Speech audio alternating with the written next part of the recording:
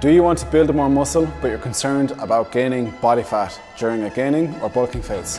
If so, this video is for you. In order to build mostly muscle and keep body fat down, the main thing you need to concern yourself with is not eating too much.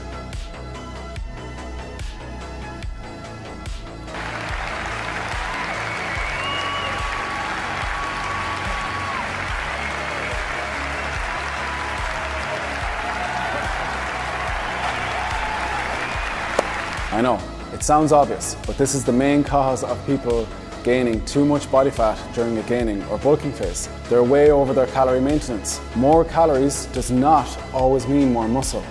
Yes, you need to be in a surplus of calories, but only a small surplus. Building muscle is a slow process, much slower than losing fat. You can't rush it by force feeding yourself.